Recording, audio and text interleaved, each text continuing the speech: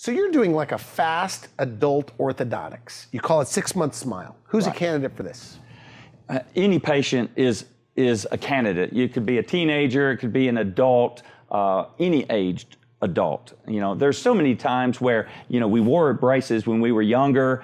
For some reason, we didn't wear our retainer, and we had some relapse in the front teeth. And, you know, people are very, as we've talked, very sensitive to their smile. They don't want a crooked tooth.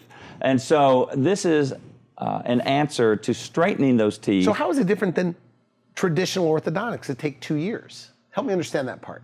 Yeah. Why only 6 months? Yeah, traditional orthodontics is more focused on moving all of the teeth, the entire tooth within the arch.